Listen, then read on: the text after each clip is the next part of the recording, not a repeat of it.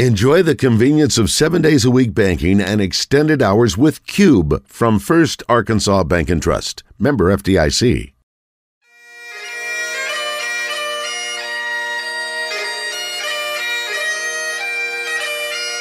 It's time for From the Short Grass with Trey Schaap, a golf podcast for those who love golf, struggle with golf, and just like to enjoy the outdoors and fellowship with friends, all while chasing a ball around trying to put it in a 4 1/4 inch diameter hole. From the Short Grass is brought to you by Stevens Incorporated, an independent financial services firm with the freedom to focus on what matters most. Blackman Auctions.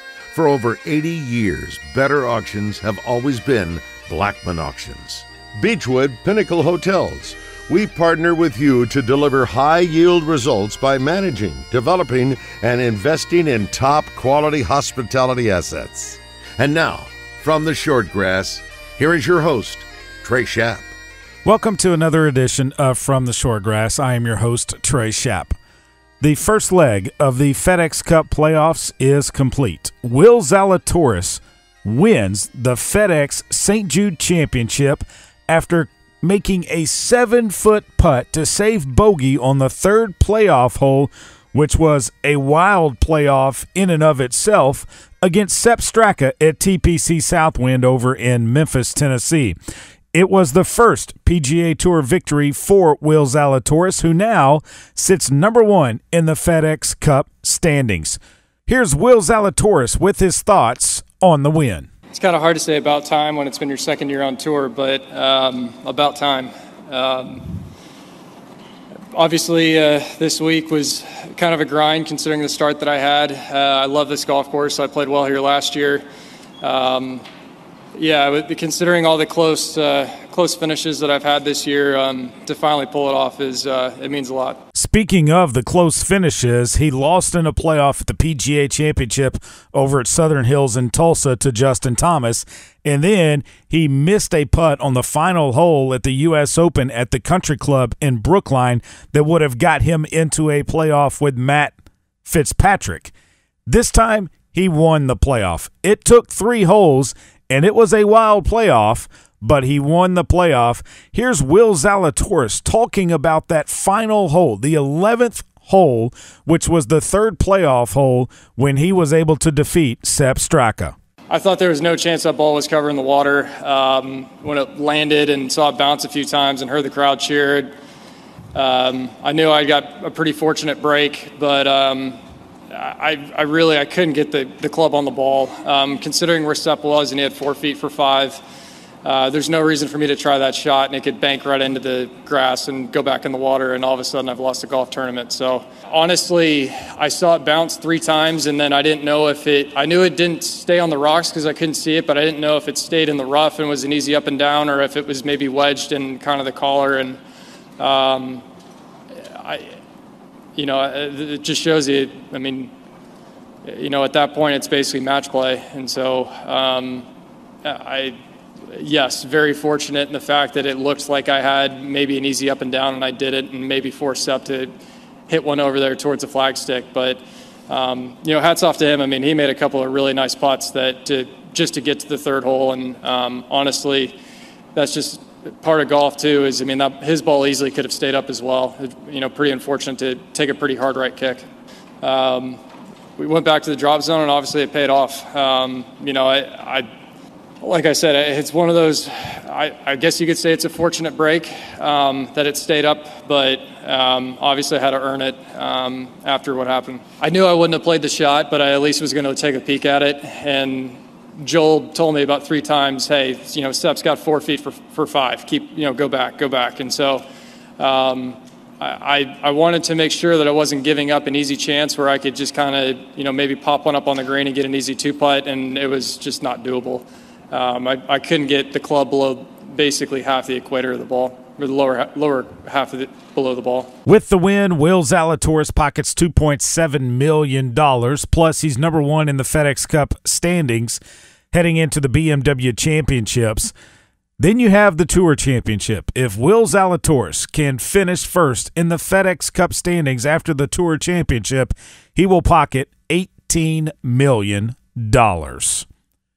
Coming up on this episode of From the Shortgrass, I sit down with 9-year-old drive, chip, and putt national runner-up Berklee Turner. Yes, she got to go to Augusta National, won the putting contest there of the drive, chip, and putt, and finished runner-up in her age division, which was the 9-year-old age division, and she has some high expectations for her golfing career. Beechwood Pinnacle Hotels, one of our great sponsors of From the Shortgrass. bphotels.com is where you find them on the web. Matthew Allen, Blair Allen, they do a great job at bphotels.com managing hotel properties. Go find them on the web, bphotels.com. We're back after this. This is Thomas Blackman of Blackman Auctions. You all know by now I'm not a good golfer, but my son loves the game and he and I have been playing more. I've got my score down to, I've quit playing a scramble on every hole. I'm using the bunker rake much less than I used to, and a lot of the time I hit my drives past the women's tee box. All of my success in golf can directly be tied to me listening to From the Shortgrass. Without it, I would not be the golfer I am today. Trey, you owe me $20 for that. Trey knows golf, I know auctions. Come see us at BlackmanAuctions.com. Since 1938, better auctions are Blackman Auctions. At Stevens, our philosophy is to invest every dollar as if it were our own, to seize opportunity, to anticipate rather than react, to deliver constant focus in an ever-changing world, and to pursue the objectives of our clients in order to help them reach their financial goals. A proven history of helping companies and individuals. Stevens, member NYSE SIPC.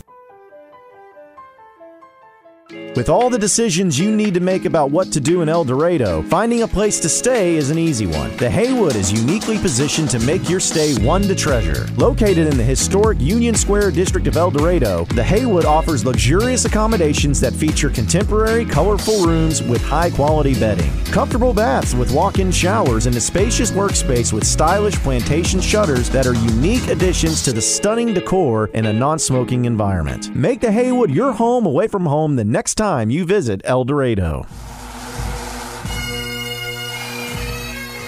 Welcome back to this edition of From the Shortgrass. I am your host, Trey Schaap. Berklee Turner started playing golf on a video game before telling her parents she wanted to go try the real thing. Now, her mom and dad did not play golf, but Berklee picked up the game and has excelled at it.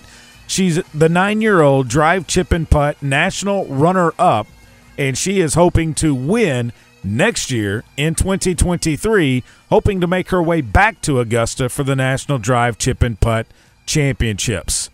On the tee, Berklee Turner. Berklee Turner, thanks for joining me on From the Shortgrass. I understand that you love the game of golf. Is that right?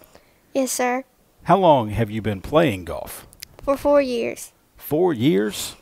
What made you want to start playing golf?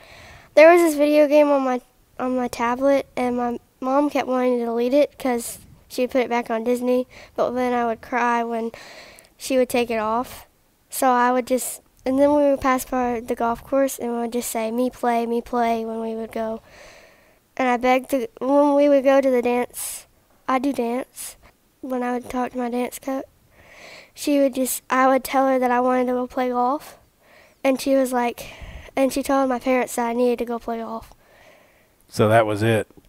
You love it. A little video game got you hooked on the game of golf. That's pretty interesting. Were you good at that game? I think so. Yeah. You're good at golf, though, aren't you? Yes, sir. Dawn Darter, Miss Dawn, is your teacher. What does she mean to you? She means like a second mom.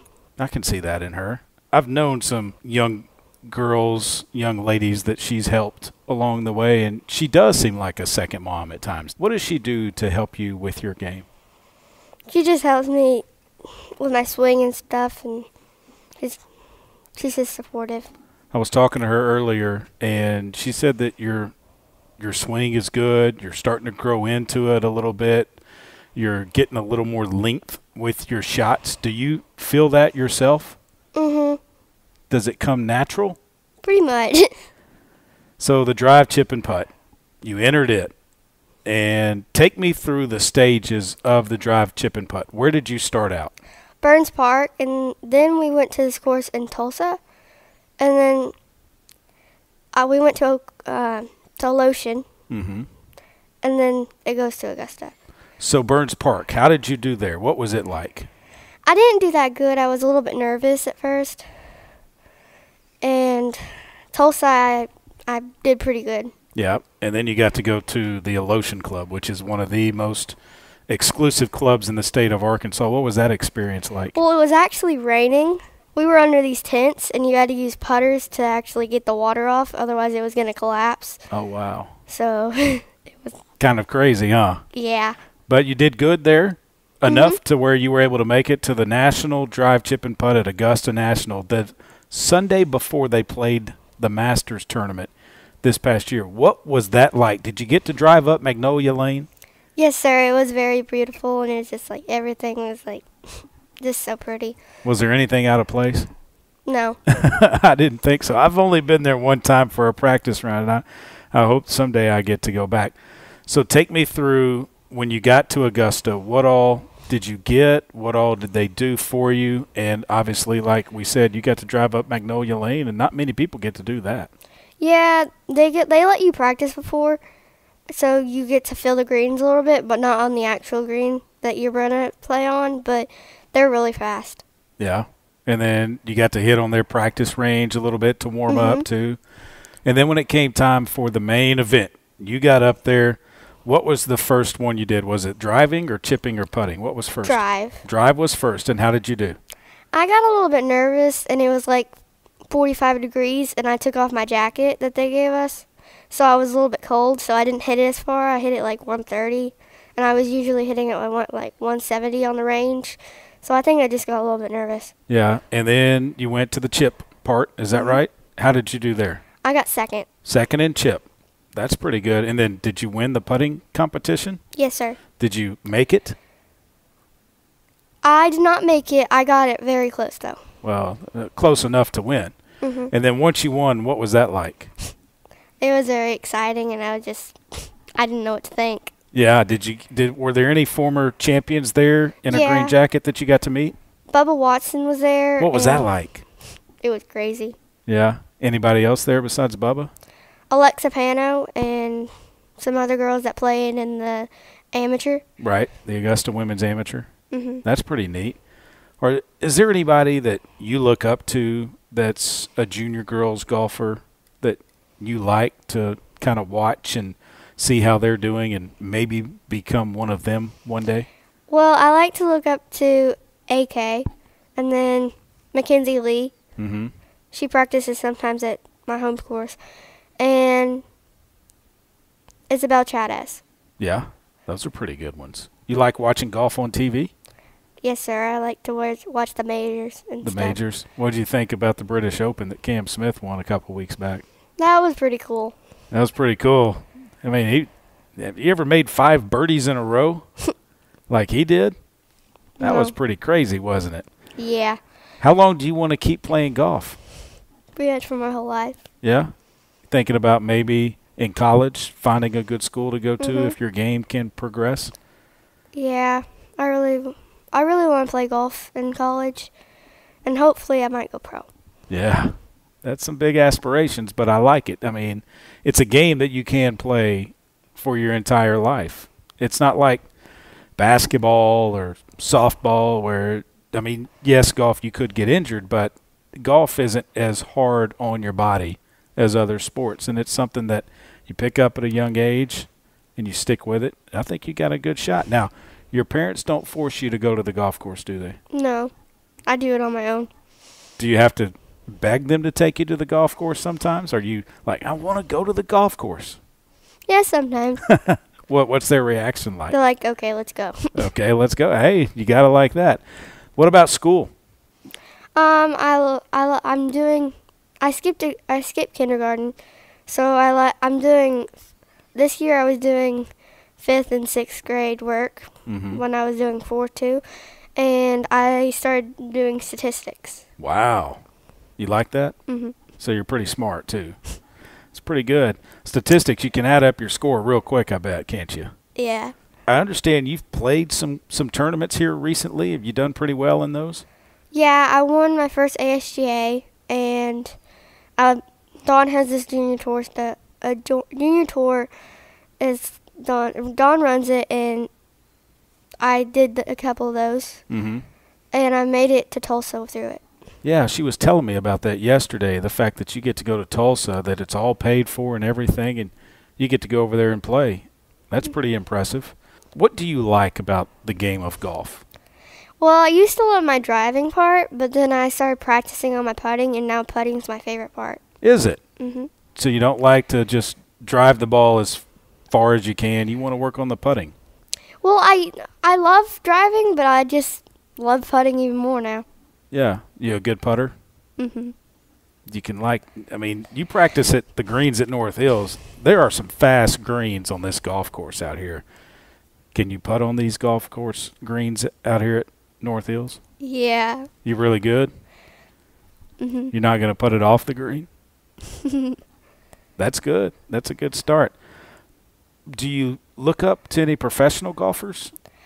Yes, I look up to Maria Fossey because she was a former Razorback, and she's just always been really nice to me.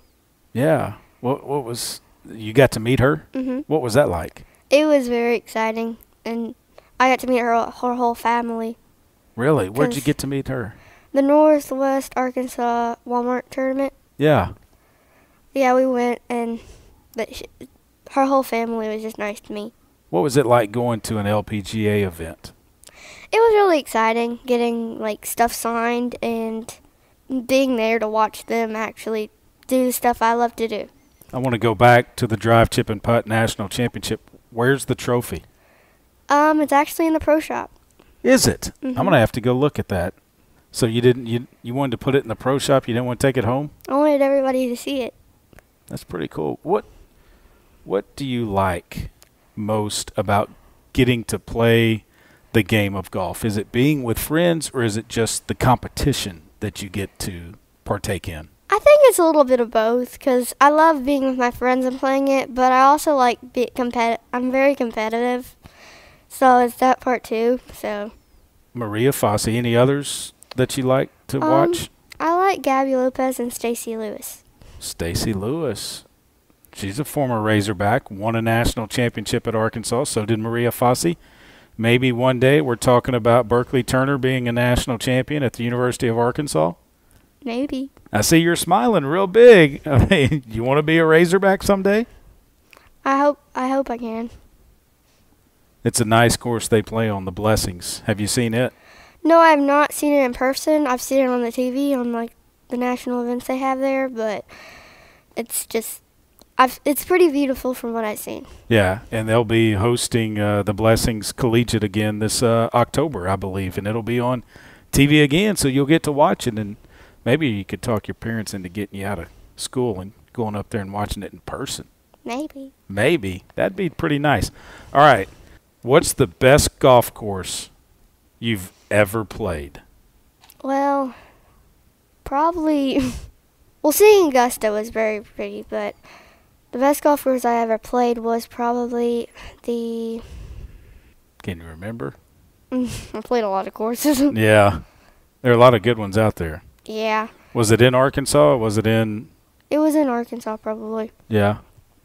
I've played some courses in Oklahoma, and they're all pretty much the same to me. They're just pretty. I like to ask my guests on the podcast to pick 3 other golfers that they would like to play a fantasy foursome with. They can be living, they can be deceased, they can be basically anyone. Give me 3 golfers that Berklee would like to play a round of golf with. Maria Fossey, Gabby Lopez, and Stacy Lewis. There you go. I kind of had a feeling that was coming. I was surprised that you didn't pick like a Tiger Woods or a Roy McIlroy or something like that. But those 3, Gabby Lopez, Maria Fossey, and Stacy Lewis, all former Razorbacks as well. It's a pretty good group right there. What course are you going to go play? You could play any course in the world. What course are you going to take them and play? I would actually just want to be able to play Augusta. Yeah. They have the Augusta National Women's Amateur. So maybe in time, which you're 9 years old right now, about to be 10, I understand. So let's say 9 years from now you'd be 19. It'd be about the time that you could be good enough to maybe play it. What would that mean to you? I mean, pretty special. But you know how Anna Davis won at 16? Mm-hmm. I was thinking maybe I could try to go at 14. Whoa, you're going to try and knock it up a notch. Go at 14? You're going to have a lot of people in this state of Arkansas and around the globe rooting for you if you can do that. Can I come caddy for you? Maybe. Maybe? I'd like to do that. That'd be fun. What's in your bag right now? What type of clubs do you play? I play TaylorMade in 5 irons, and I have a Sim 2 driver. Mm-hmm. And then I have a Cobra putter. Yep. And what type of golf? Ping wedges. Ping wedges. Okay. What type of golf ball do you like to play? I like Srixon Softfields. Yeah. Can you spin it? Sometimes. Sometimes. That's good. That's good. Well, keep it up. Best of luck to you. And thanks for your time. And it was good talking with you. Thank you.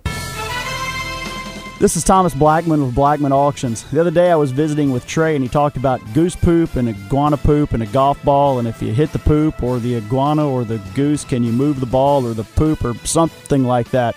Listening to him talk about poop and golf balls with such passion made me realize how much he knows about golf and how little I did. Once again, Trey really knows golf. I really know auctions. For the last 84 years, better auctions have been Blackman Auctions. With all the decisions you need to make about what to do in El Dorado, finding a place to stay is an easy one. The Haywood is uniquely positioned to make your stay one to treasure. Located in the historic Union Square district of El Dorado, the Haywood offers luxurious accommodations that feature contemporary, colorful rooms with high-quality bedding, comfortable baths with walk-in showers, and a spacious workspace with stylish plantation shutters that are unique additions to the stunning decor in a non-smoking environment. Make the Haywood your home away from home the next time you visit El Dorado. Welcome back to this edition of From the Shortgrass. I want to tell you real quick about one of our great sponsors, Blackman Auctions. Find them on the web at blackmanauctions.com. You can look at their full lineup of upcoming auctions right on their website, blackmanauctions.com. Since 1938, better auctions are Blackman Auctions. On the tee with our rules segment, here's PGA Master Professional Adam Carney. Adam, this comes in from Jason. He said, in the U.S. Open, I remember seeing a player play a shot from one of the tents set up along the fairway. What are his options when faced with that scenario? I don't remember which player it was, but I remember the shot. I believe it was a 3-wood on a par 5. He was up there in the area where they had some of the – I don't think it was a merchandise tent. Might have been a food and beverage tent. Right. But he basically played it from the carpet. And sure. I believe if he would have taken relief, he would have been in some thick rough. Yeah, so, I mean, we've seen Phil do it a few times. Yeah. Tony Romo did it once. Yeah. I saw Brett Baer on Fox News. He did it once. So what we're talking about are you know, obviously is going to happen most frequently at a tour event, or you know, it could be a large amateur event or a state event. We're talking about temporary immovable obstructions. So we have, within the rules of golf, 2 types of obstructions, movable and immovable. So an example of a movable obstruction would be the soda can or a piece of paper or something like that. And then we have an immovable obstruction, which could be a cart path. It could be a bathroom on the golf course. It could be an irrigation control box.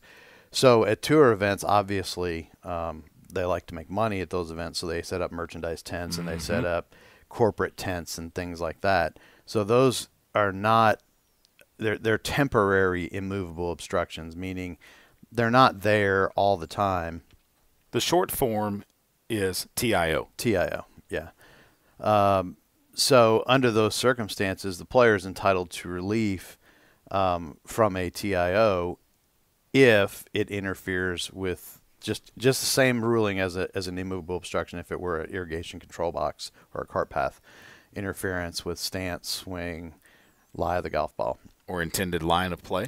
Well, that's where a TIO comes into effect. That's not the same for an immovable obstruction. So if you hit a shot on the golf course just out playing, there's an irrigation control box 6 feet in front of you, right between you and the hole, but it's not interfering with your lie, your stance, or area of your intended swing. What do we like to say? Tough luck starts somewhere, right? Tough luck starts somewhere. So a TIO is different in that it's been set up for the tournament.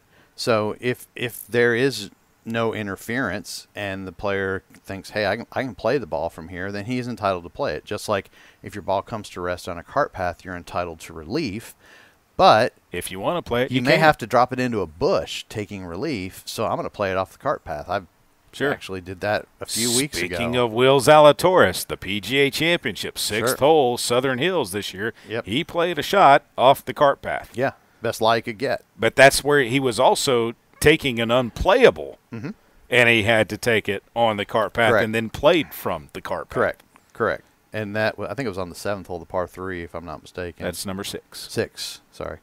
I remember it from 2007. I was there that year when Corey Pavin had a nightmare on that hole. So, oh, boy. But anyway, so in that case, his best situation was, hey, I mean, that's a firm, tight lie. Players love that stuff because they can spin it, they can do whatever. And I think he got up and down, too. He played pretty well. I think he only made bogey, I believe. Yeah, because he had to I think it was in a penalty area. But anyway, we're getting off topic.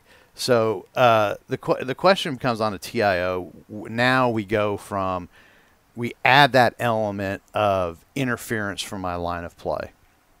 So under those circumstances, the interference must be on the direct line between the ball and the hole, or the intended flight, of the golf ball to the hole. So if I'm going to hook it, and that is in the way, then yes, you're going to get relief. But it's kind of there are several different types of TIOs. You may have some TIOs where you can take relief on either side. It's the player's choice. You may have a TIO where the committee has determined relief must be this direction or relief must be that direction. It's totally up to the committee to make those decisions, and it's really meant to maintain the integrity of the golf course. And you've hit a bad shot, and you're not going to get out of jail for hitting a bad shot. Although sometimes in golf we do, right? But, yeah. So I mean, if he chooses to play it, he can play it. But if he has direct intervention, then it's the player's going to be entitled to relief. It's one of those things that you always call an official in for, no question about it. But he's okay to play it, and several players have. And actually, like I said, I like the comparison to the cart path because, good players, most amateur players that are higher handicap, like the fairways at about 1.5 inches, so their ball sits up so they can get their club underneath it and get it up in the air. Good players like firm, tight lies so they can really compress the golf ball and spin it and control it more. And so playing it off a cart path is a perfect situation for them a lot of times. Jason, thanks for the question. If you have one, send us an email from theshortgrass@gmail.com. My thanks to Adam Carney, as always, for his expertise when it comes to rules questions associated with the game of golf. The PGA Tour has announced its 2022-2023 FedEx Cup season schedule of 47 tournaments that features 44 regular season events and 3 FedEx Cup playoff events, culminating with the crowning of the 2023 FedEx Cup champion at the Tour Championship at East Lake in Atlanta, August 21st through 27th of 2023. Also announced a change to the point scales to reach the FedEx Cup Championships. Just 70 players earn a start in the first playoffs event, the FedEx St. Jude Championship, followed by 50 players advancing to the BMW Championship, and the Tour Championship field will stay at 30. That is for next year. Have I confused you enough about that? As always, you can go to PGAtour.com to find out more information about their upcoming schedules. And then it's going to go to a calendar format, a full calendar format with the 2024 season. That will do it for this edition of From the Shortgrass. Thanks as always for listening. Remember, when you find your ball mark on the green, fix it and a couple of more. And I hope to see you sometime soon from the Shortgrass. You've been listening to From the Shortgrass, a weekly podcast dedicated to the game of golf. This has been a presentation of the Buzz Radio Network.